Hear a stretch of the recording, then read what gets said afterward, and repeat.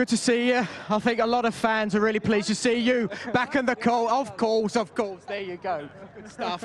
So there's a lot of fans obviously glad to see you back in the car after the crash in Australia. But how does it feel? Are you in a good position for this race today? Bit disappointed after qualifying. Fans are happy that I'm in the car. Well, he's not retired, he's still here. Happy that I'm in the car. He wants me at home. I know, I don't have a problem with you, and I'm glad you're in the car, and there are thousands and thousands of fans that are happy to see you in the car. Are you going to put on a good show for them? I think so. I think, yeah, as you said, I think the position is good to start. We have free choice of tires, not being in Q3, so let's see the positive. The car has been okay all weekend.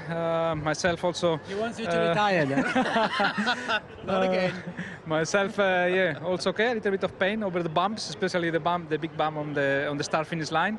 But yeah, happy to be back in the car, and you know, hopefully we see a good show.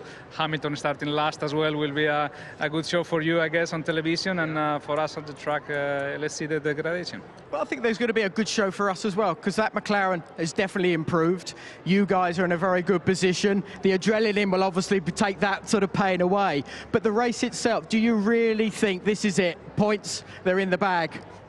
I think so. I think points should be the target today for both of us, Jenson and me. But how high on the classification, that would depend a little bit on the race pace. Friday long runs didn't look strong enough to be optimistic, but we made a lot of changes in the car, so let's hope today to be a little bit more competitive. Right, well, good luck, Fernando. Thanks. Fernando Alonso.